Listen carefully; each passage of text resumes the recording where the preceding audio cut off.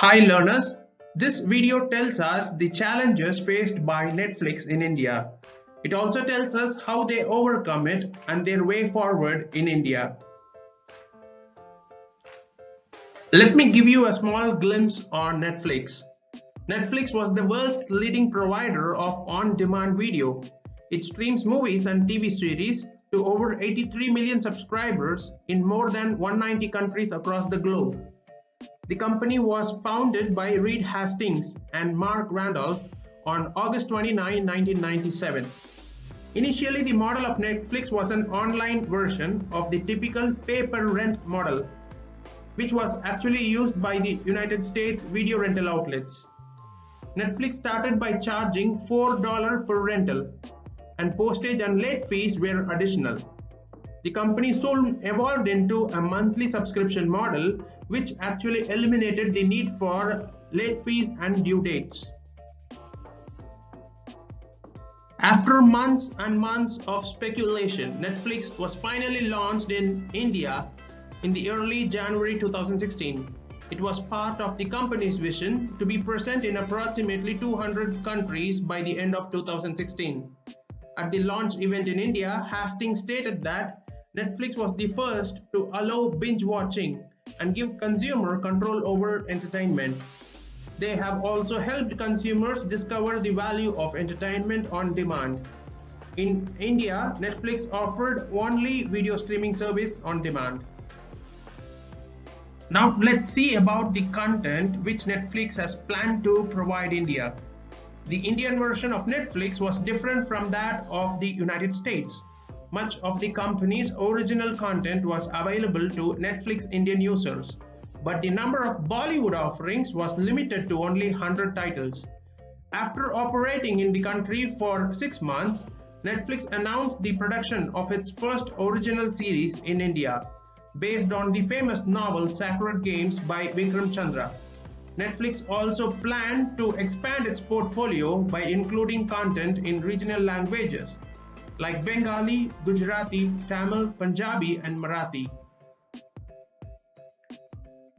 The initial response of Indian consumers towards Netflix was not that welcoming.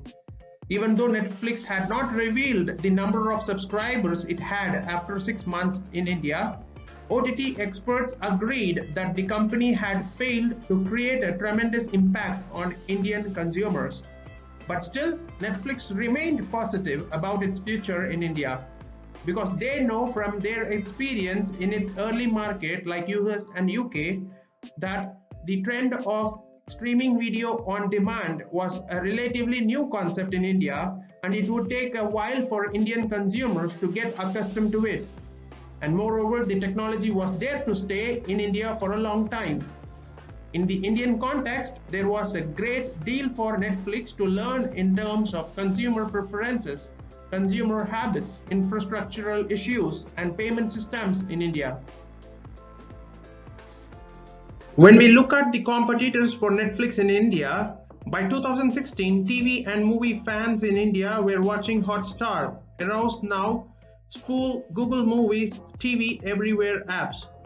Netflix would have to make a solid dent in this network in order to penetrate the Indian market. Netflix also incurred substantial cost in promoting itself in India to increase the brand visibility. Such huge spending on promotions had a strong effect on the bottom line of the company.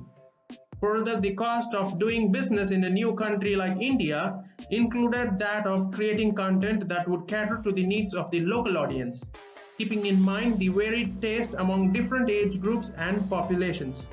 The investment also involved the direct cost of partnership with domestic content providers like Sony, Star Plus, and V Channel. Furthermore, let's see the challenges faced by Netflix in India. The challenge number 1 is internet infrastructure in India. Internet penetration had been consistently increasing in India, but the speed remained an issue for users. India had the slowest broadband connection in Asia Pacific and was far behind the infrastructure that Netflix was able to use in the United States and other Western markets. However, Netflix had always been an innovator in video streaming. In order to adapt to India's lack of internet infrastructure, the company introduced a data-saving mode in its mobile app.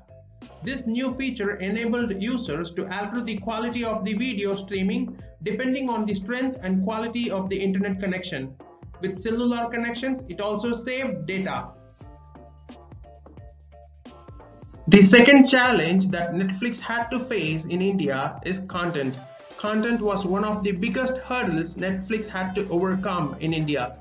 Just after the company's Indian launch, it disappointed many subscribers when it offered only 7% of its overall library in India.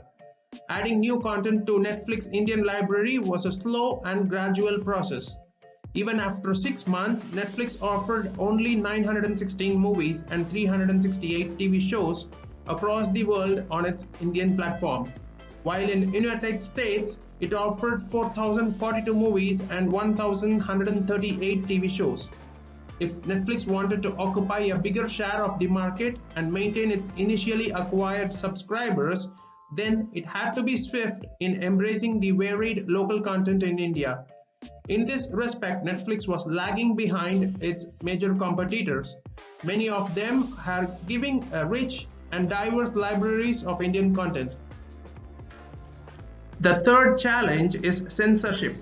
Censorship was a sensitive issue in India and one that presented a significant challenge for Netflix.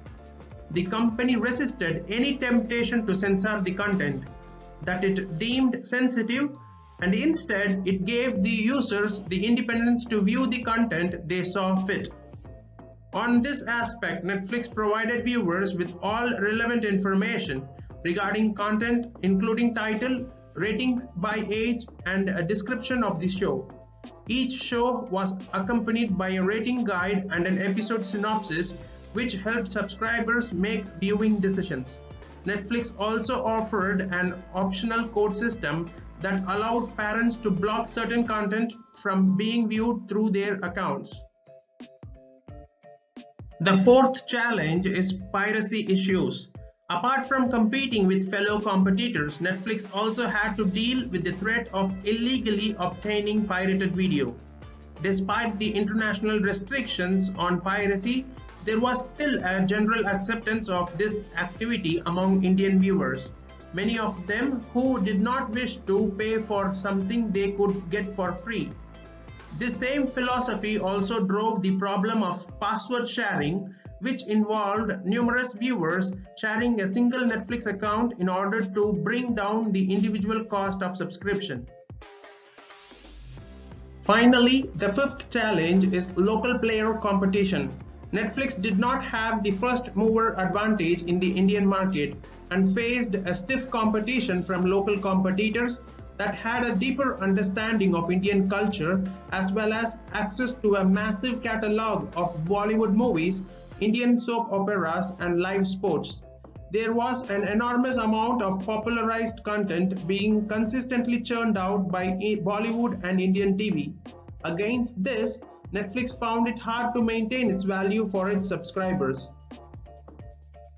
Even though Netflix did not disclose its user figure by country, analysts estimated that at the end of 2017, it had just over 5 lakh subscribers in India. In terms of Indian content, Netflix had less to offer than its competitors. Yet, in comparison to other streaming service players in India, Netflix offered greater quality and a larger catalog of international or Western content. Therefore, the gradual shift in Indian viewers' preferences towards international content and Western culture could work in favor for Netflix. In order to capture further market share in India, Netflix planned to localize itself and produce more original movies and TV series.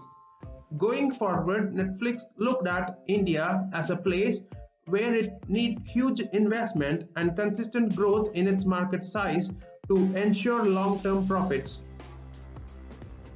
Thank you everyone for watching this video. For more such interesting case studies, please subscribe 5 Minutes Learning channel in YouTube.